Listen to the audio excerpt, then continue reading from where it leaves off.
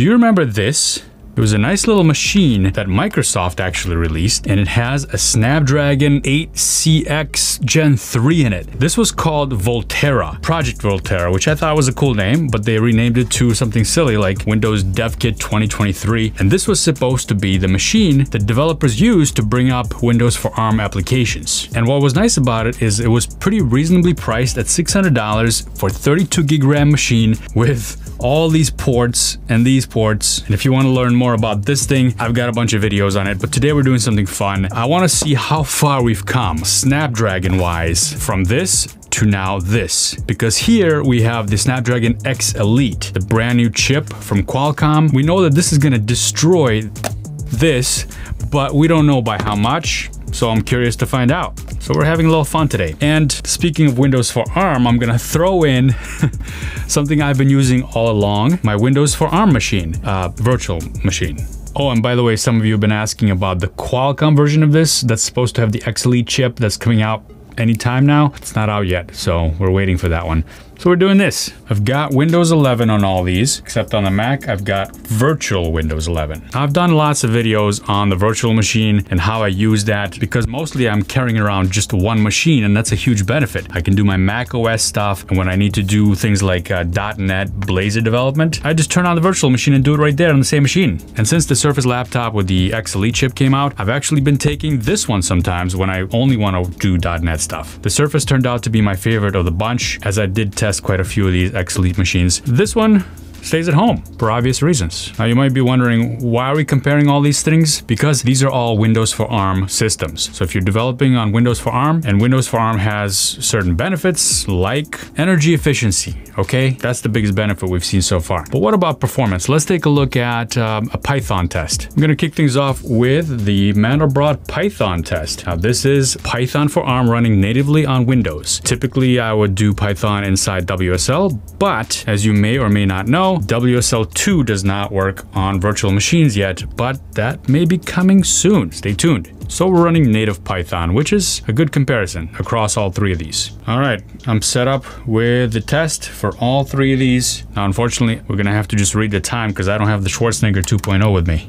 This particular algorithm is the Mandelbrot algorithm, and it uses up all the available CPU cores. It's a very CPU intensive process. Now the Surface has 12 CPU cores available, so that means it'll have an advantage by default over these other machines. The Volterra machine only has 8 cores, and 4 of those are high performance, 4 of those are efficiency. And the virtual machine, that has as many cores as I want, because I can just assign it cores. So the virtual machine currently has only 4 cores total, because that's how I set it up in parallels. So if we take a look at the virtual cores here, there's 4 of them, while the logical processors here, there's 12 of them on the Surface, because the X Elite has 12 performance cores, and our Volterra machine has 8. So how did they do? Well, because this is a multi-core test, the Surface should have won this, right? It has more cores than the other ones. It should have really knocked it out of the park. Well, it didn't. So the Volterra box got 89.2 seconds. The virtual machine with only 4 cores got 89.7 seconds. What if we add more cores over there? We'll see.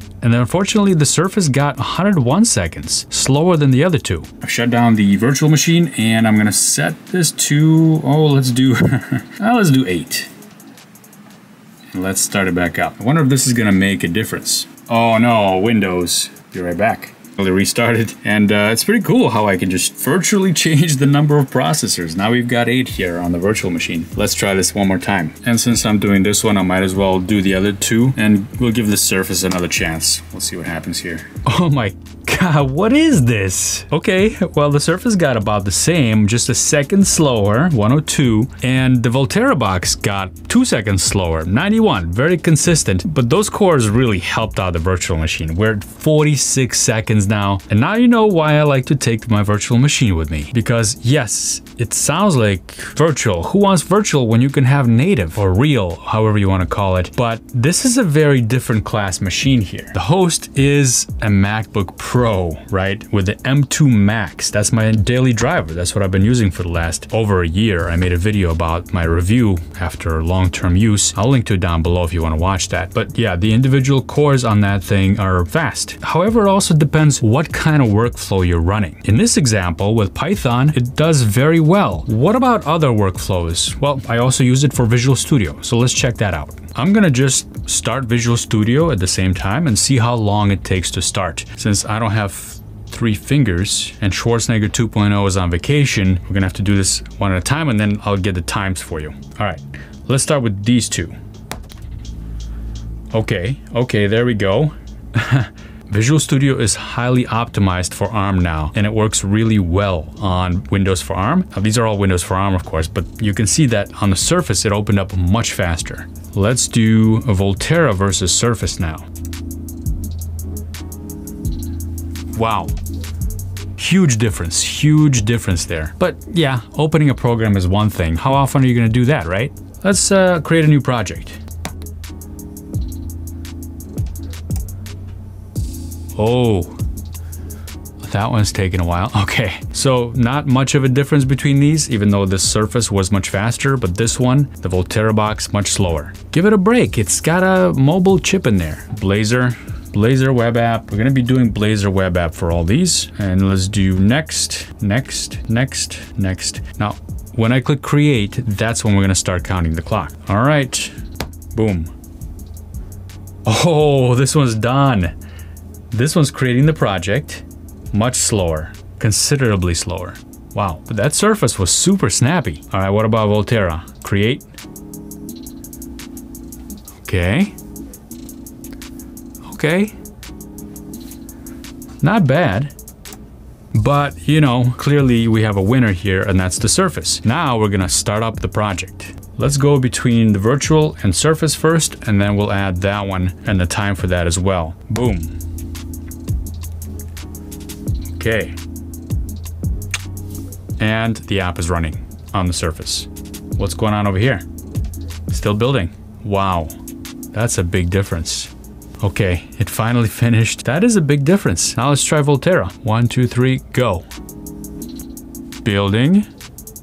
It decided to start somewhere in the corner where I couldn't see it. I want to do one more start of the app that's already built, but this time it's going to be between the Surface and the Volterra to see how much we've grown. And 1, 2, 3, go.